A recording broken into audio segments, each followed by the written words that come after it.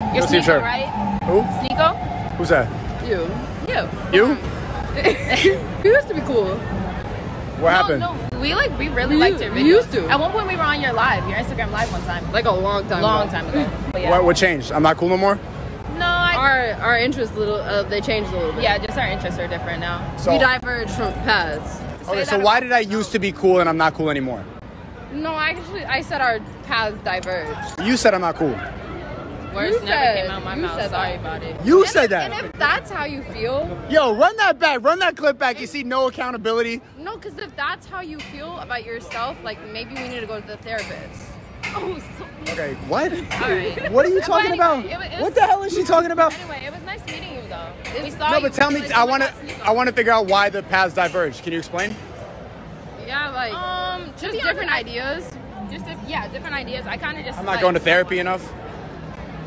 Are you? There's nothing wrong with therapy. No. That's okay. Therapy is really good. No, it's not. We gotta Why go. not? But There's too many people going to therapy. you Why think not? so? Yeah. Why?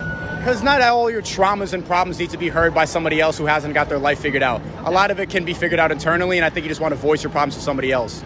Well, and is they're getting paid to allow you They're getting paid to be your friend. Well, why don't you just talk to each other about your problems? Because I don't want to burden my friend who's not getting paid. Burden with what? Are your problems really that serious? Well, I don't know. Maybe it makes my friend feel worse. I don't know. And what do y'all talk about if you're friends if you don't want to burden each other? Not my trauma. You're traumatized?